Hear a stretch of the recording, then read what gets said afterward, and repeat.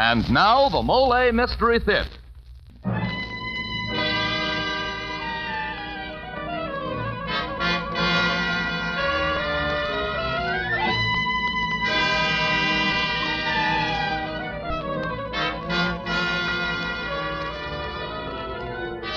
Good evening. This is Jeffrey Barnes welcoming you to the Mollé Mystery Theater, the program that presents the best in mystery and detective fiction. Tonight's story by Joseph Ruscole is entitled Triangle of Death. One of your favorite radio stars, Elspeth Eric, will play the leading role of Carol Wade. Carol Wade faces death. But whether it is her husband or her sweetheart who intends to kill her, she doesn't know. Yes, a strange and terrifying dilemma. A triangle of death. And now for tonight's Mollé Mystery by Joseph Ruscole, Triangle of Death.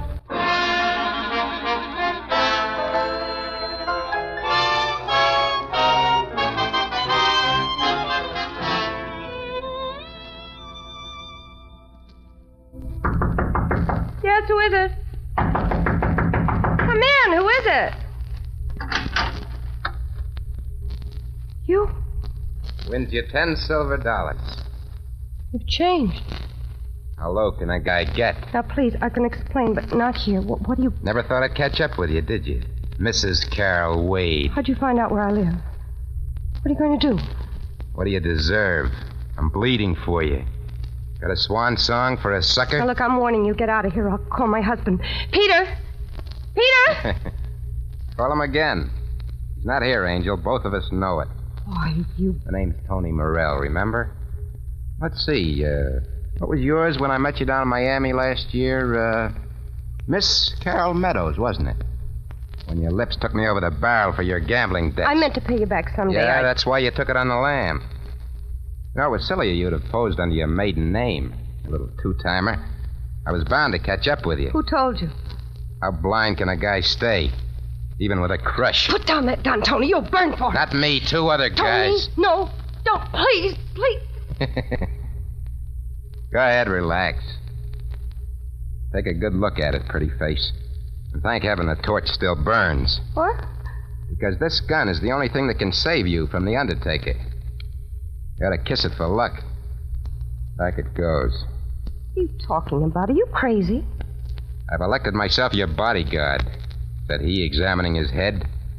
So stick close to your sucker from here on in, baby, because someone is out to kill you. What? Who? Who? Character I met only an hour ago in a little dive I just opened about 75 miles down the road near Saratoga. Small world, huh? We're neighbors. Hilo Cafe. Does that ring a bell? That was the name of your nightclub in Miami. Yeah, the one you cost me. Oh, stop playing with me. Who was this? This character?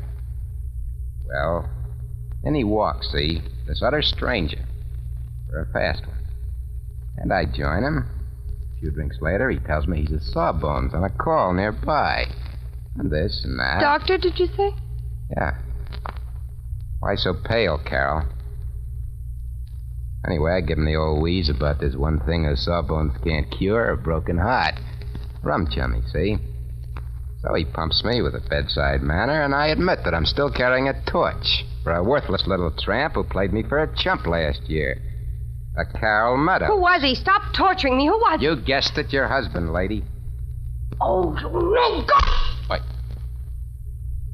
For that slap, I ought to cut off your hands. I mean, I dreamed about him around my neck again. Get out! Get out! How deaf can I get? Okay, you little fool, but you better get out with me. I'm telling you, your life is in danger, understand? He's going to murder you when he comes home for making his rounds. He's got like a wild man. He gave me a blueprint. That's what I've come to warn you. My Peter? Oh, sure. Oh, you cute man, you cute liar. Can't you think up a daffier story to get me back? Now, look, you gotta believe me. Come away from here. You know, that's what I fell for down in Miami. Your deadpan way of telling them tall and windy. Oh, I wasn't kidding, Tony. I was pretty wild about you. But I had enough of men like you when I was in the chorus, so I came to my senses. Look, Carol, I'm telling you... My husband loves me. He wouldn't harm a fly. Now, you get out of here fast. Okay. It's your funeral. Oh, by the way, about that murder blueprint. Your husband's coming home early, see? He's going to suggest a little ride in the car for the air. You're not looking so good. He's going to suggest Sunset Cliff. To look at the sunset. He's going to push you off that cliff accidental. How careful can a guy be?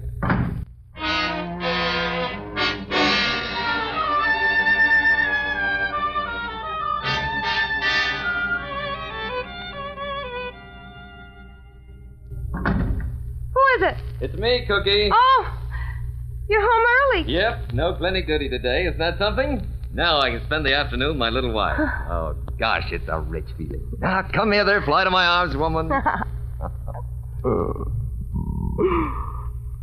Peter, you stop for a drink or something?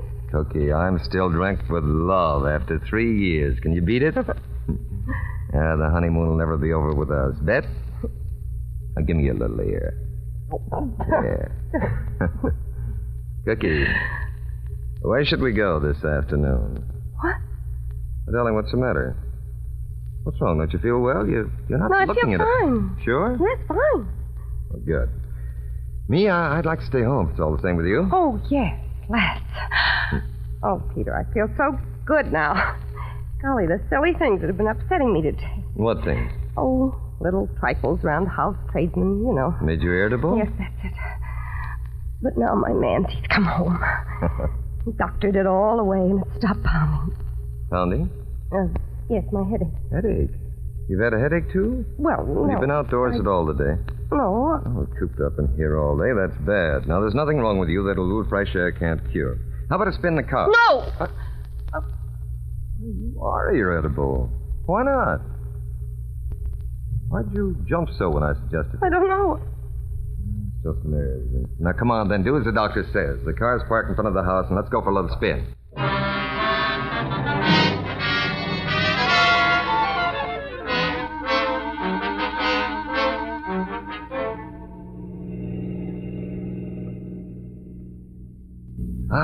Breathe in the ozone. Aren't you glad to be alive? Where are we going? Oh, for a little drive. What's the diff, Cookie? Peter, where are you taking me? Say, what's gotten into you? What on earth's the matter? Where are you driving to? Well, I don't know yet. Just follow our noses. What's wrong, Carol? You suddenly afraid of accidents? Stop the car. What for? Look, there's a drugstore. I have to make a phone call. It's important. I forgot it. Please. All right. I'll come in with you. No, you just wait here. It'll only take me a minute. Well, hustle it, Cookie. Yes.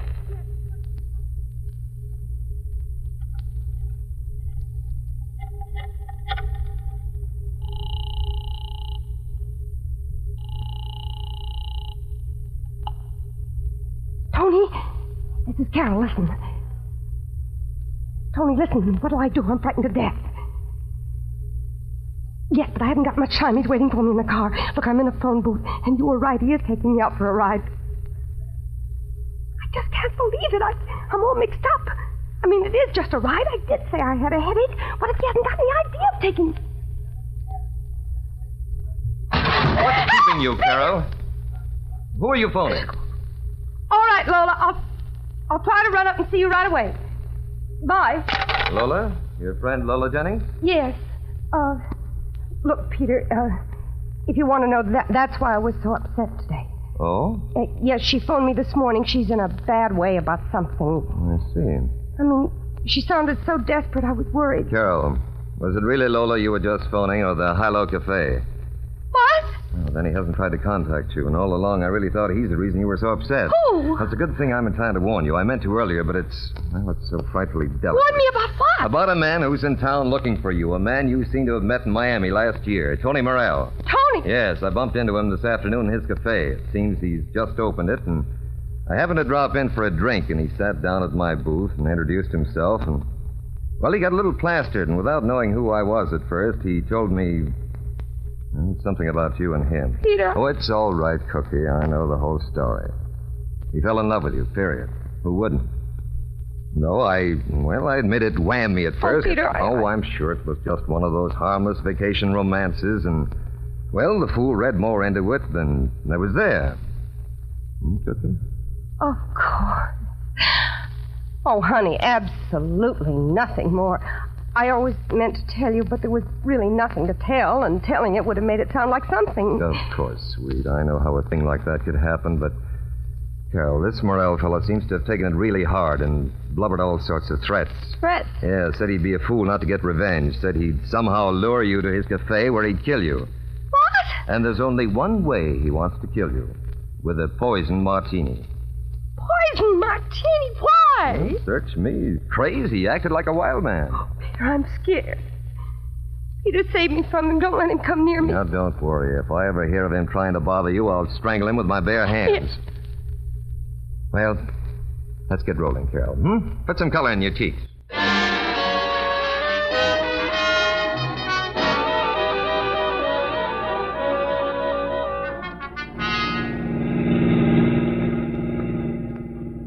Peter, you've gotten so moody. You really forgive me, or was that all just an act? Or was it just an innocent summer romance? Constant Penelope? Do you, Peter, do you? Life is short, isn't it? What? I said life is short. A laugh, a tear, and sunset. Sunset. Of course I forgive you. You're my wife, aren't you? Period. Peter, where are you driving me?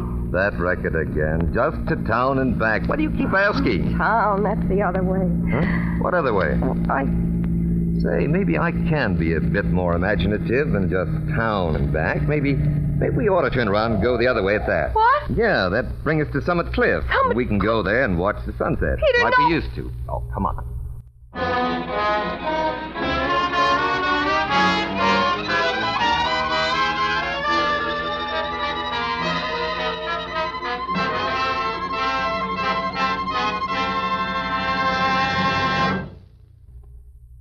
Well, mystery fans, this is Jeffrey Barnes ringing down the curtain on Act 1 of tonight's Mollé Mystery.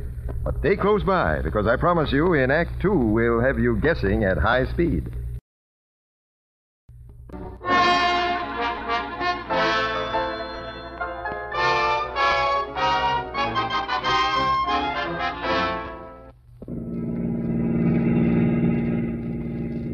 Now, you're going to humor me, Carol, if you really love me. What's wrong with the cliff, our old haunt? Why act up? Carol!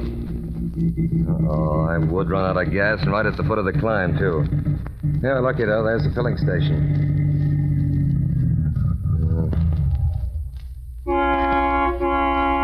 Hey there, gas! Hey, anybody there? Oh, wait here a minute. I'll go around someone else.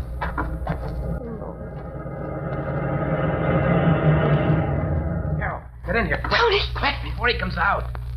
Well, are you paralyzed? I'm here to save you, you little fool. You want to die? You want me to, Tony? He told me plenty about you. Go away. Lying. I was right. He is headed for the cliff, isn't he? Yes, but it was common, ordinary. See? Perfectly natural from the conversation. Carol, We've often come here to see the sunset plenty of times. Beat it. I don't want him to find you. Still don't trust me. Then listen. Something else I remember. Something else he said.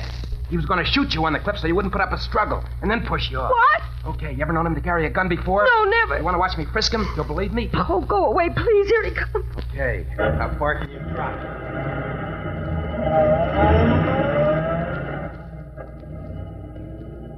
Fill her up, huh? Right, Doc. Carol, who were you talking to just now? Huh? That car that just drew up. Oh, he wanted to know where Highway 22 was. I see. You got a cigarette, Peter? Sure. No, Yeah. not that pack. Didn't you have another brand? Hmm? Let me look, darling. Wasn't it in this pocket? What? No. Oh, in this one. What are you talking about? What brand? No, it's not there either. I'm sure I saw you with... You're having a good time. Now, let's empty all my pockets. I like this game. Here. Oh, here. Here, any more? No more? Then how about my undershirt? I don't know what made me think. You haven't got one after all. Have you, Peter? Well, if you want the strangest... Okay, Doc. Just 14. All right. Here, keep the change. Thanks. Now, little wife, let's climb that hill, And take a look at that sunset.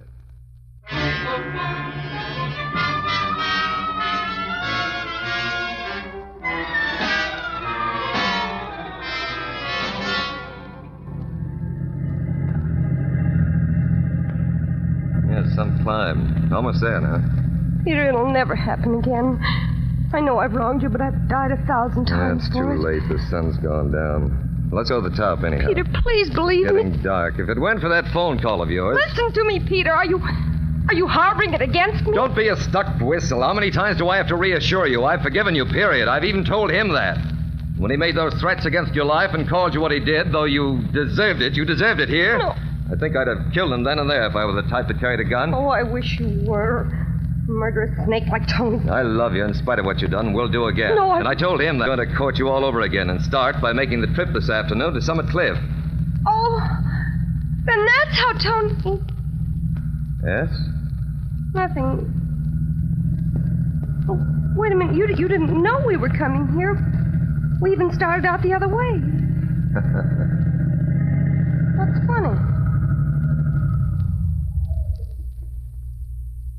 Well, here we are at last. Say, talk about elevation. Just look down there. Does it make you dizzy? Peter, answer me. How could you know? Cookie. We were coming here all the time. I meant to from the first. But you started the other way. Just to throw you off. What? I was playing with you. I had a special reason for bringing you here today. Special reason? Very. What do you suppose I came home early? Don't lean against the door. You're just 2 feet from the edge, and it's a 200-foot drop. What was the special reason? This. Oh, a necklace. Peter. You know what today is? Now, see if I haven't got a memory like an Oh. elephant. 3 years to the day that I first told you I loved you. No, you wouldn't remember, but it was right here at Sunset Cliff when we were... Yes, and we were watching our first sunset together. Oh, Peter. Oh, you great, big, thoughtful old kid. I ought to kill you instead. Oh, it's lovely. I can't get a good look at it, though. It's gotten so dark. Yeah, here, I'll light a match. No, wait a minute. There's a flashlight in the car someplace, isn't there? Yes, you keep it in the side pocket here. Oh, Angel. To think that...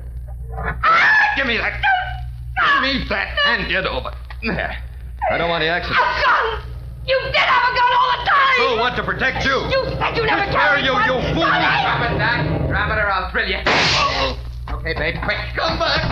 Get in. Come back here! Tony! I got his gun here. Take me away.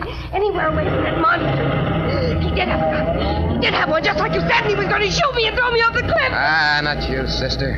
Relax. You got 9 lives. How many can you burn up?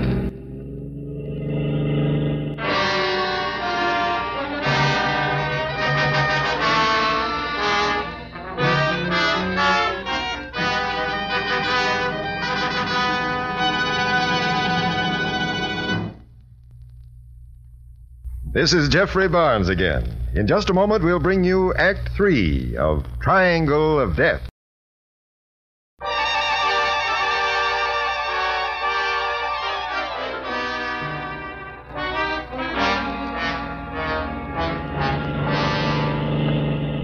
Have we shaken him yet? I don't see his car anymore. Oh, he's lost us. He won't drive very fast with a bullet in his hand. Still can't believe he had it in him. Played with me just like a cat with a mouse. Tony, you saved my life. Well, then, come here. No. But I am grateful, Tony. It's all been like a nightmare all day. Ever since you came in the door, I didn't know who to believe. But now I know he was Shut just up. about... Close your eyes. Kiss me. Tony.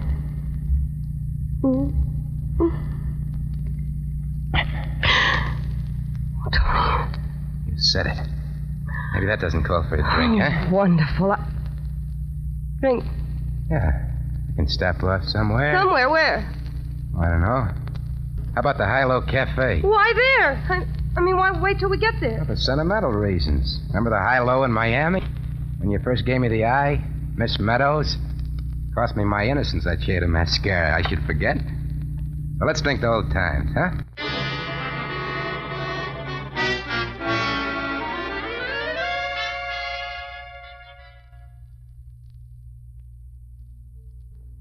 Why bring me in here? Why don't we sit out in a booth?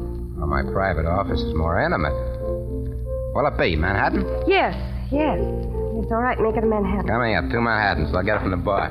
Oh, wait. You better make it the drink we last had in Miami. You know, the one you slipped something in and lammed it when I passed out. Martinis, wasn't it? Yeah, I'll fix you martini. Wait here.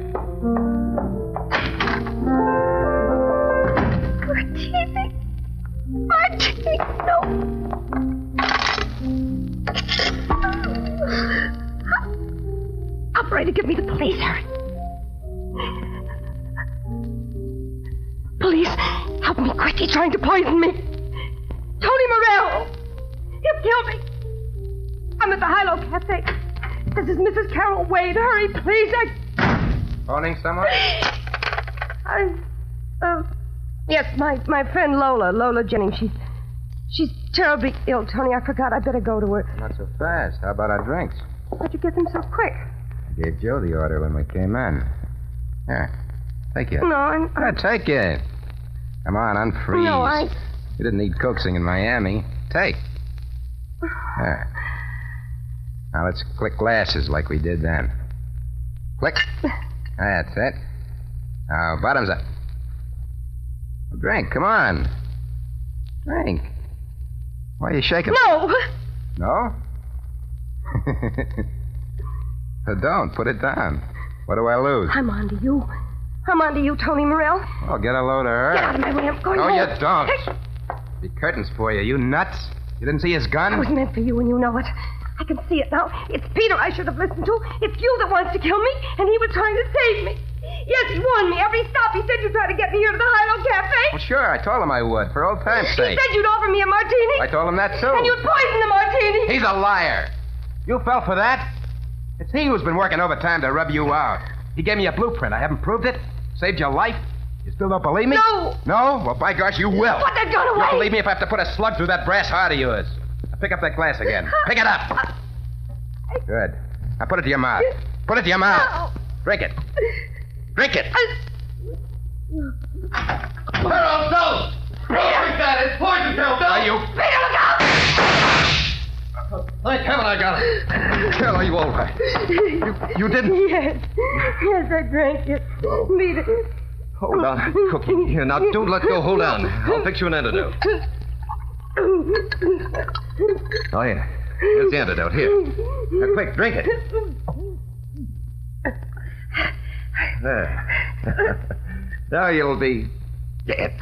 Give it 30 seconds. A martini? No, dear. Watch, I'll finish it. Yeah, see? Nothing deadlier than a knowledge. The antidote, Cookie? That's too bad you didn't trust your boyfriend. He was trying so hard to be your guardian angel, Sir Galahad Morale. I stumbled into the perfect ending for the perfect murder. I was hiding outside, and I heard your phone. By the way, was that really poor Lola Jennings you were phoning again? You know, it's strange because it's Lola who helped me plan your funeral all along. Cookie, she and I are going to get married. Surprise? Police. The police? They'll find the lady who was poisoned and the man she predicted would do it. 2 corpses. No, Doc. 3 corpses. What? 3. Tony! You! I'll meet you all at the last stop. How dead can we die?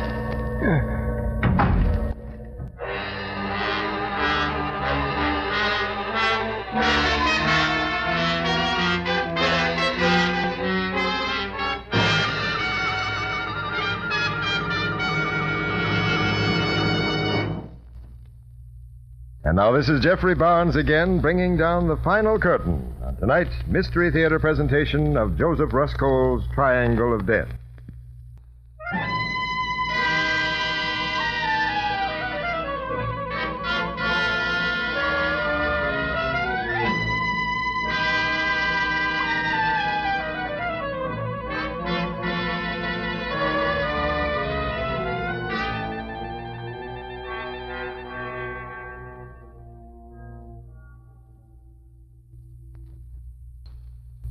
And now this is Dan Seymour again saying good night and asking you to be with us next week at this same time.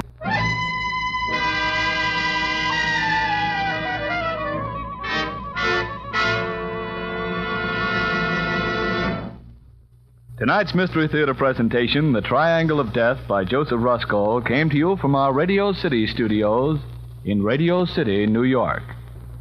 This is NBC, the national broadcasting company.